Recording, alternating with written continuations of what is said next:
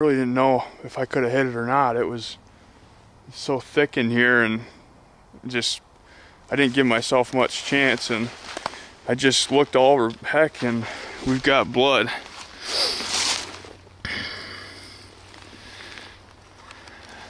I think this is a really wide 8-point that we've got some pictures and trail cam videos of here. He doesn't have long tines, but it's a real wide 8-point. I think 3.5-year-old buck.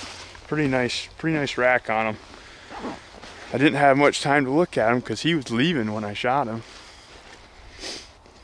And trying to shoot a rifle through this stuff is not the easiest thing to do in the world, but looks like I snuck one through somehow.